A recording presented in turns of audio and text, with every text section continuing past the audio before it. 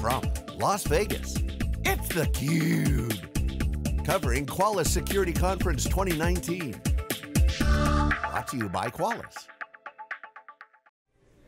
Hey, welcome back everybody. Jeff Frick here with theCUBE. We're at the Bellagio in Las Vegas. It's actually raining outside, which is pretty odd, but I'm sure the desert is happy. We're here at the Qualys Security Conference. It's been going on for 19 years. It's our first time here. We're excited to be here, but we've got a really familiar guest on. She's been on a number of times at Nutanix Next conferences and Girls Who Code conferences, et cetera. So we're happy to have back Wendy Pfeiffer. She's the CIO of Nutanix, and as of August, early this year, a board member for Qualys. So yes, Wendy, great to see you. Nice to see you again too. So it's raining outside. I'll have to get out.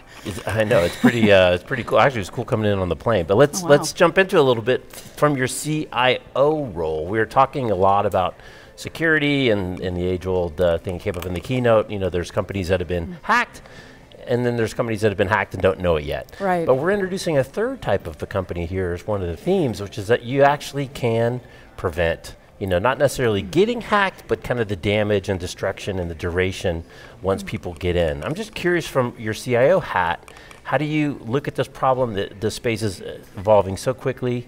How do you kind of organize your thoughts around it? Yeah, for me, first of all, it starts with good architecture. So whether it's our own products running or third-party products running, we need to ensure that those products are architected for resilience. And that third kind of company, the resilient company, is one that has built an architecture and a set of tools and services that are focused on knowing that we will be hacked, but how can we minimize or even eliminate the damage from those hacks? And in this case, having the ability to detect those hacks when they're incoming and to stop them autonomously is the key to Qualys's play and the key to what I do as CIO at Nutanix. Right. So one of the other things that keeps coming up here is kind of the budget allocation to security within the CIO budget. And I think Mr. Clark said that, you know, if you're doing 3% or less, you're losing, and you got to be spending at least 8%. But I'm curious, because to me it's kind of like an insurance story. How much do you spend? How much do you allocate? Because potentially the downside is ginormous, but you can't spend 100% of your budget just on security. So how do you think about kind of allocating budget as a percentage of spend versus the risk? Well, I love that question. That's part of the art of being a CIO, a CISO. You know, first of all, we have a mixed portfolio of opportunities to spend, to hold, to divest at any one time. And IT portfolio management has been around for, you know, 30 years, 40 years, almost as long as some of the people that I know. However, we always have that choice, right? We're aware of risk, and then we have the ability to spend. Now, of course, perfect security is to not operate at all, right. But that's you know, swinging too far the wrong way. Right. And then we also have that ability maybe to not protect against anything and just take out a big old cybersecurity policy. And whereas that policy might help us with lawsuits, it wouldn't necessarily help us with ongoing operations. And so it's somewhere in the middle. And I liked some of the statistics that they shared today. One of the big ones for me was that companies that tend to build resilient worlds of cybersecurity tend to spend about 10% of their total IT operating budgets on cybersecurity. That makes sense to me, and that reflects my track record at Nutanix and elsewhere, roughly in that amount of spending.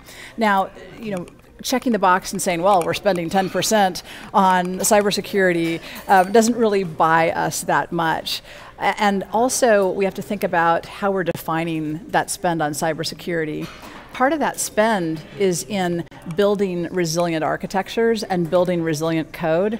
And you know, that's sort of a dual purpose spend, because that also makes for performant code, it makes for scalable, supportable code, et cetera. Right. So you know, we can do well by doing good in this case. So again, just to stay on that theme for a minute, when you walk the floor at RSA, and there's 50,000 people and I don't even know how many vendors, and I imagine even your IT portfolio to now around security is probably tens of products, if not hundreds, and certainly tens of vendors.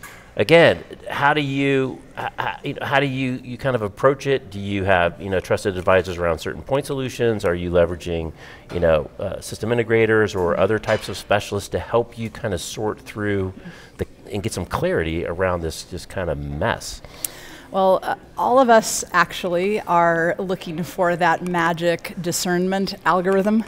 Wouldn't that be great? You could just walk up to a vendor and apply the algorithm and aha, there is one who's fantastic. We don't have that. And so we've got a lot of layers of ingest. I try to leave room in my portfolio for stealth and emerging technologies because generally the more modern the technology is, the more it's keeping pace with the hackers out there and the bad guys out there. Right. We do have sort of that middle layer that's around the ability for us to operate at scale. Because we also have to operate these technologies. The most cutting edge technologies sometimes lack some of the abilities for us to ingest them into our operations. And then there's sort of the tried and true bedrock that hopefully is built into products we consume, everything from public cloud services to hardware and so on. And so there's this range of choices. What we have to do ultimately is we use that lens of operations and operational capability. And first of all, we also ensure that anything we ingest meets our design standards. And our design standards include some things that I think are fascinating. I won't go into too much detail because I know how much you love this detail. But things like, are the APIs open? What does integration look like? What's the interaction design look like? And so those things matter, right? Ultimately, we have to be able to consume the data from those things. And then they have to work with our automation, our machine learning tools. Today at Nutanix, for example, we like to, I'm happy to say we catch, most if not all of any of the threats against us, and we deal with well over 95% of them autonomously. And so we're a living example of that resilient organization that is, of course, being attacked, but at the same time, hopefully responding in a resilient way. We're not perfect, knock on wood, but we're actively engaged. So shifting gears a little bit, a bit now to your board hat. Mm-hmm. Which again, congratulations. So I'm curious, your perspective on kind of breaking through the clutter from the board seat. Mm-hmm. A company's been doing this for 19 years, still a relatively small company, but Philippe talked a lot about kind of industry security initiatives that have to go through. What are some of the challenges and opportunities you see sitting at the board seat instead of down in the nitty-gritty, down to the CIO? Well, first of all, Qualys is financially a well-run, responsible organization, and one of Philippe and the leadership team's goals has always been to operate profitably and to have that hedge. And so what that means is that as consumers, we can count on the longevity of the organization and the company's ability to execute on its roadmap. It's the roadmap that I think is particularly attractive about Qualys. I am who I am. I'm an operator. I'm a technologist. And so although I'm a board member and I care about all dimensions of the company, the most attractive component is that this roadmap and those 19 years of execution are now coming to fruition at exactly the right time for those of us who need these tools and these technologies to operate. This is a different kind of platform, and it's instrumented with machine learning, with AI, at a time when the attackers and the attacks are instrumented that way as well. As you mentioned, we have a lot of noise in the market today, and these point solutions, they're going to be around for a while, right? We operate a messy and complex and wonderful ecosystem. But at the same time, the more that we can streamline, simplify, and sort of raise that bar, and the more we can depend on the collected data from all of these point tools to instrument our automated responses, the better off we'll be. And so this is a platform whose time has come. And as we see all of the roadmap items sort of coming to fruition, it's really, really exciting. And it's, just speaking for a moment as someone who's, been a leader in various technology companies in the security and technology space for some time, One of the most disappointing things about many technology startups is that they don't build in that business strength to have enough longevity and have enough of a hedge to execute on that brilliant vision. And so many brilliant ideas have just not seen the light of day because of a failure to execute. In this case, we have a company with a track record of execution that's monetized the build out of the platform, and now also these game-changing technologies are coming to fruition. It's really, really exciting to be a part of it. So Wendy, you've mentioned AI and machine learning probably, I don't know, we can check the transcript a number of times. 85 times. In this interview. So it's really interesting, you know, kind of, there's always a lot of chatter in the marketplace, but you know, you talked about so many threats coming in, and we heard about in the keynote, it's not really for somebody sitting in front of a screen anymore to pay attention to this stuff. So when you look at the opportunity of machine learning and artificial intelligence and how that's going to change the role of the CIO and specifically within security, I wonder if you can share your thoughts on what that opens up. Absolutely. So there's kind of two streams here I'd love to talk about. The first is that we've had this concern as we've moved to public cloud and IT, that IT people would be left behind. But in fact, after sort of a little DevOps blip where non-IT people were writing code that was then consumed by enterprises, we're now seeing the growth of IT again. And what this relates to is this. In the past, when we wanted to deploy something in public cloud, we had to be able to compose and express infrastructure as code. And folks who are great at infrastructure are actually pretty lousy at writing code. And so that was a challenge. But today we have low-code and no-code tools, things like Workato, for example, that my team uses, that allow us to express the operational processes that we follow, sort of the best practices and the accumulated knowledge of these IT professionals.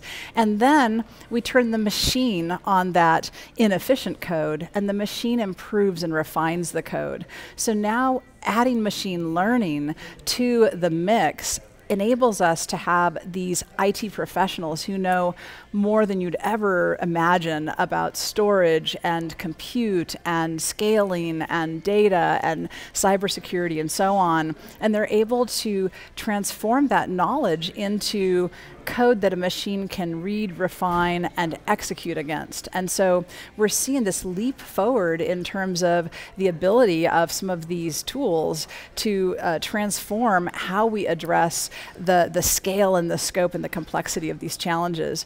And so on the one side, I think there's new opportunity for IT professionals and for those who have that operational expertise to thrive because of these tools. On the other side, there's also the opportunity for the bad guys in the cyberspace to also engage with the use of these tools. And so the use of these tools at sort of a baseline level isn't enough. Now we need to train the systems, and the systems need to be responsive, performant, resilient, and also they need to have the ability to be augmented by, to be integrated with these tools. And so suddenly we go from having this utopian AI future where, you know, the good-looking male or female robot, you know, is the nanny for our kids, to something much more practical that's already in place, which is that the machine itself, the computer itself, is refining and augmenting the things that human beings are doing, and therefore able to be, first of all, more responsive, more performant, but also to do that layer of work that is not unique to human discernment. Right. We hear that over and over because the press loves to jump on the general AI theme. It's much more fun to show robots than really the applied AI, which is lots of, just kind of like DevOps, lots of little improvements in lots of little places. Exactly, exactly. You know, I mean, I kind of like the stories of our robot overlords, you know, taking over too. But the fact is, at the end of the day, these machines, you know, it's just math. It's just mathematics. That's all it is. It's compute. So Wendy, before I let you go, I want to talk about women in tech. And you know, you're a huge proponent of women in tech. You're very active on lots of boards. I think you're with Adriana on the Girls in Tech board, which I think is where we last sat down. and you're making moves now. Obviously, you've already got a C title. Now you're doing more board work. I just wonder if you can, kind of share your thoughts of, how this kind of movement is progressing. It seems to have a lot of weight behind it, but I don't know if the numbers are really reflecting that. But you're on the front lines. What can you share as, you're trying to help women not so much get into tech, but to stay into tech, I think is what most of the stats talk about. Yeah, I've got a lot of thoughts on this. I think I'll try to bring all the vectors together. So I recently was awarded CIO of the Year by the Fisher Center for Data and Analytics. And congratulations. Thank you very much. And the focus there is on inclusive analytics and inclusive AI. And I think this is sort of a story that makes the point. So if we think about all of the data that is training these technology tools and systems, and we think about the people who are creating these systems and the leaders who are building these systems and so on, for the most part, the groups of people who are working on these things, technologists, particularly in Silicon Valley, they're not a diverse set of people. They are mostly male. They're overwhelmingly male. Many are from just a handful of countries and groups, right? It's mainly Caucasian males, Indian males, and Asian males, and because of that, this lack of diverse thinking and diverse development is being reflected in the tools in ways that eventually will build barriers for folks who don't share those characteristics. As an example, natural language processing tooling is trained by non-diverse data sets. And so we have challenges with that. For example, people who are older speak a little bit more slowly and have different inflections in general in how they speak. And the voice recognition tools don't recognize them as often. People who have heavy accents, for example, are just not recognized. As you know, I always have a phone, and this is my iPhone, and I've had an iPhone for 10 years. Siri, my helpful agent, has been on the phone in all those years. And in all of those years, I have had a daughter named Holly, H-O-L-L-Y. And every time that I dictate to Siri to send a message, and I use my daughter's name, Holly, Siri always responds with the spelling H-O-L-I, the Hindu holiday. Now, in 10 years, Siri has never learned that when I say Holly, I most likely mean my daughter. Especially in the context of the sentence. Exactly. Never, ever, ever. Because Siri is an AI, if you will, that was built without allowing for true user input, true training at the point of conversation. And so that's bad architecture. There's a lot of other challenges with that architecture that reflect on cybersecurity and so on. One tiny example, but I think that now more than ever, we need diverse voices in the mix. We need diverse training data. We need folks who have different perspectives and who understand different interaction design to be not only as tech entrepreneurs, builders, and leaders of companies, like Girls in Tech supports educating women, supporting women entrepreneurs. I'm also on the board of another group called TechQuald that's all about bringing U.S. combat veterans into the technology workforce. There's another diverse group of people who, again, can have a voice in this technology space. There are organizations that I work with that go into the permanent refugee camps and find technically qualified folks who can actually build some of this training data for analytics and AI. We need much more of that. So, my heart is full of the opportunity for this. My head's on fire, and just trying to figure out how can we get the attention of technology companies, of government leaders, and before it's too late. Our training data sets are growing exponentially year over year, and they're being built in a way that doesn't reflect the potential usage. I was actually thinking about this the other day. I had an elderly neighbor who spoke with me about how excited he was that he no longer could drive. He wasn't excited about that. He no longer could drive. He couldn't see very well and couldn't operate a car. And he was looking forward to autonomous vehicles because he was going to have mobility and freedom again. Right. But he had asked me to help him to set up something that he had on his computer, and it was actually on his phone. But there were voice commands, but it didn't understand him. He was frustrated, so he said, "Could you help me?" And I thought, man, if his mobile phone doesn't understand him, how's the autonomous vehicle going to understand him? So the very population who needs these technologies the most will be left out. Another digital divide, and now is the moment while these tools and technologies are being developed. A word about Qualys. When I was recruited for the board, they already had 50-50 gender parity on the board. It wasn't even a thing. In my interviews, we didn't talk about the fact that I am female at all. We talked about the fact that I'm an operator, that I'm a technologist. And so, that divide was already conquered on Qualys's board. That's so not true for many, many other organizations and leadership teams, particularly in California, Silicon Valley. And so I think there's a great opportunity for us to make a difference. First of all, people like me who have made it, by representing ourselves, and then people of every gender, every color, every ethnicity, immigrants, etc., need to. I'm begging you guys, stick with it. Stay engaged. Don't let the mean people, the naysayers, force you to drop out. Reconnect with your original values and stay strong, because that's what it's going to take. It's a great message, and thank you for your passion and all your hard work in the space. At the end of the day, it drives better outcomes. It's not only the right thing to do and a good thing to do, but it actually drives better outcomes. We see that statistically. Of how you measure it. Yep. All right, Wendy, again, always great to catch up, and congratulations on the award and the board seat, and look forward to seeing you next time. Thank you. All right, she's Wendy, I'm Jeff. You're watching theCUBE. We're at the Qualys Security Conference at the Bellagio in Las Vegas. Thanks for watching. We'll see you next time.